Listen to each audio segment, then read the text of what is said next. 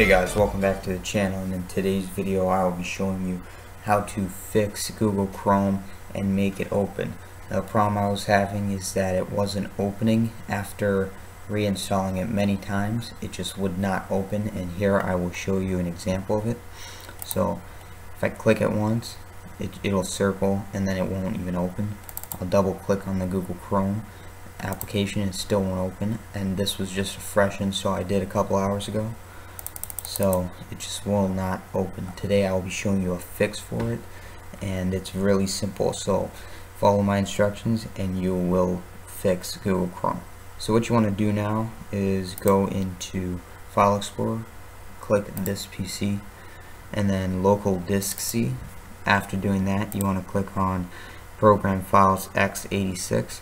Now if you don't have this folder, chances are the subfolders will be in the program files original folder. So just click on the x86 if you do have it, and then go to Google, then Chrome, and then Application, and then here is the .exe file. Yours might not say .exe, it might just say Chrome.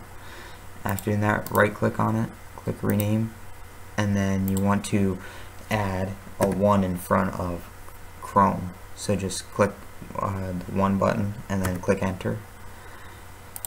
After doing that, right click again, click Send To, and then you want to send it to the desktop. As you can see, here it is on the desktop. What you want to do is right click and then rename this, and then you want to rename it to this exact way I'm going to rename it to. So Chrome with a capital C, and then click Enter. After doing that, you can double click on it, and there you go, it does open now.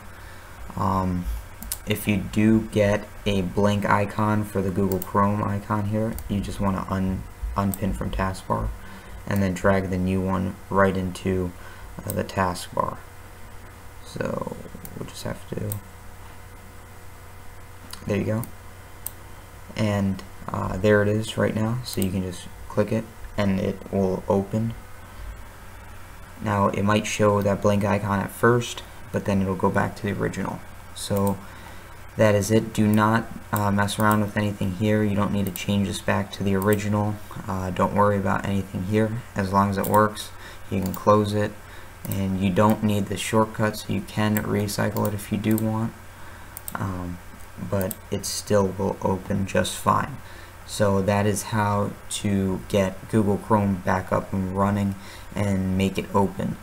So that is it for this tutorial. Hopefully this did fix your Google Chrome. If it did not, leave a comment in the description below, and I will give you a couple more steps that you could do in trying to solve this problem. So any problems, just comment below. Don't forget to subscribe and like the video. Share this with all the people that you do know and that are having the same type of problem. And thank you so much for watching, and I'll see you next time.